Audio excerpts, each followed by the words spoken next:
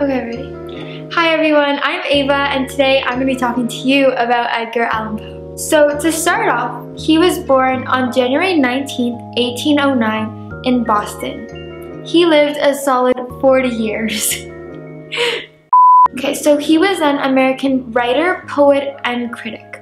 So he is known for capturing the imagination and interest of readers around the world. He never really knew his parents growing up.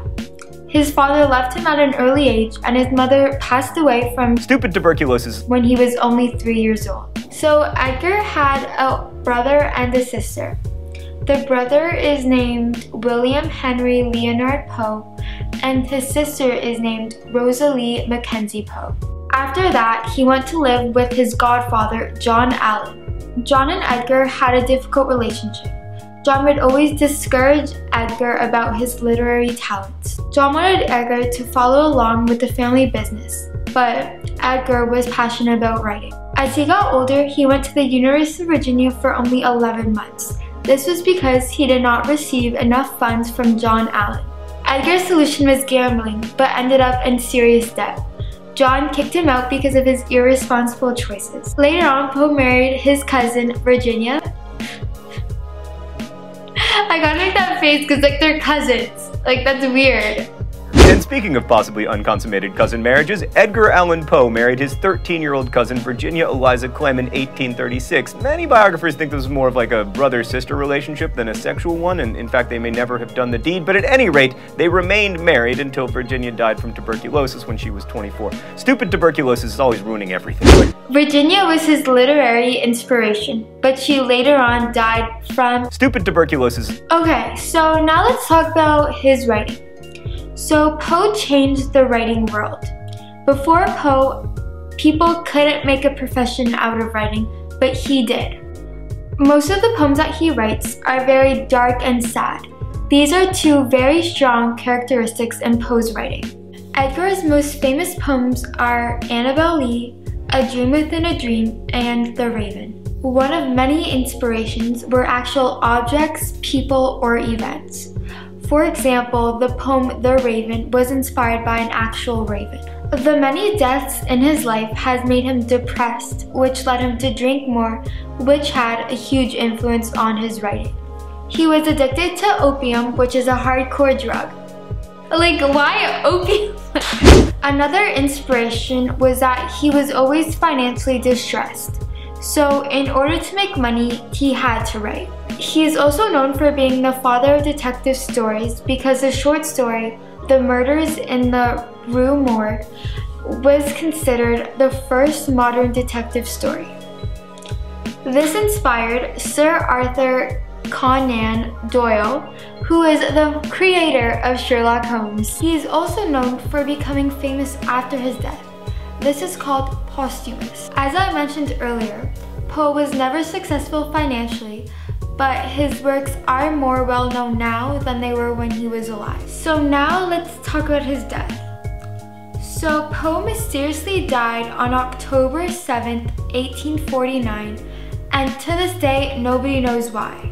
Some people believe that he died of alcohol consumption, while others believe that it was a poisoning of carbon monoxide.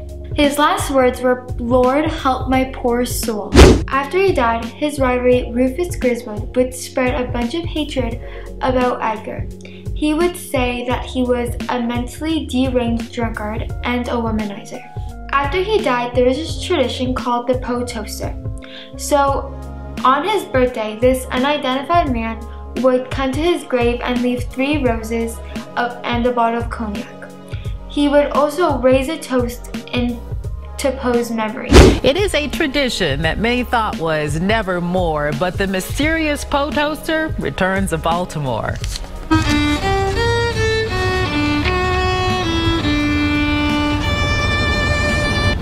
Nice tune. There he is. Crowds caught a first and last glimpse of the new toaster during a birthday tribute to Edgar Allan Poe this weekend.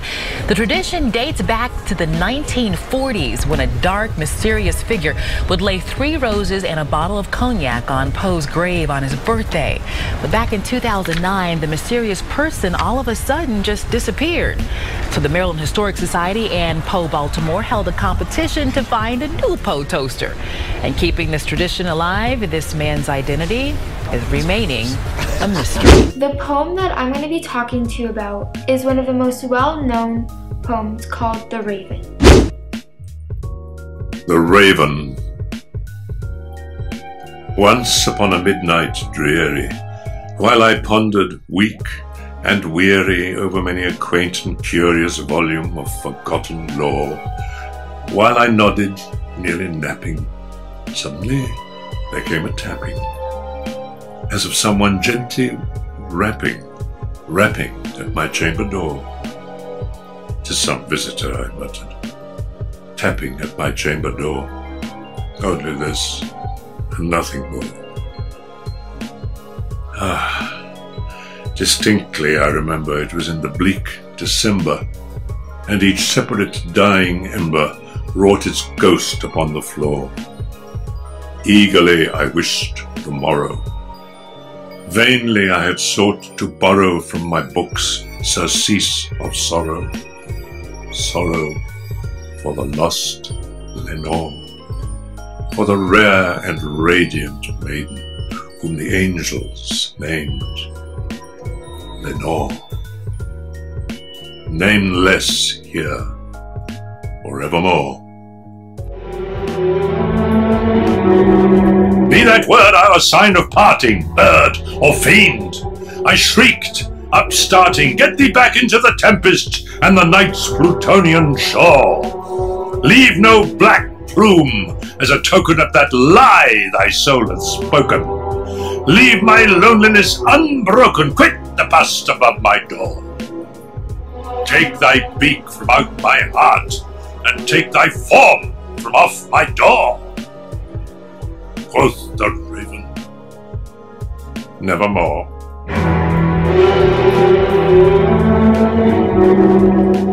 And the Raven, never flitting, still is sitting on the padded bust of Pallas, just above my chamber door. And his eyes have all the seeming of a demon's that is dreaming, and the lamplight o'er him streaming throws his shadow on the floor. And my soul, from out that shadow that lies floating on the floor, shall be lifted. So this poem is about a man going through depression after the loss of his lover Lenore. One night when he was trying to distract himself, a raven came through the chamber doors talking to the man.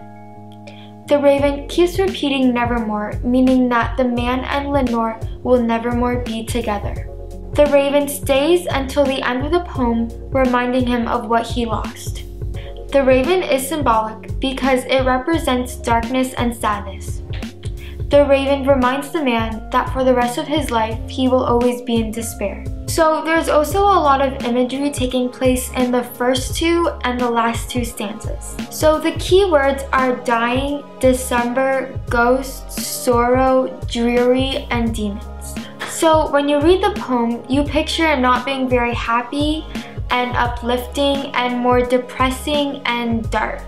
Okay, so in this line, it shows that in December, death happens. You also recognize that this poem isn't going to be such a nice and happy poem. Okay, so Poe uses a lot of metaphors in this poem, but one of them is when he's comparing the raven's eyes to a demon.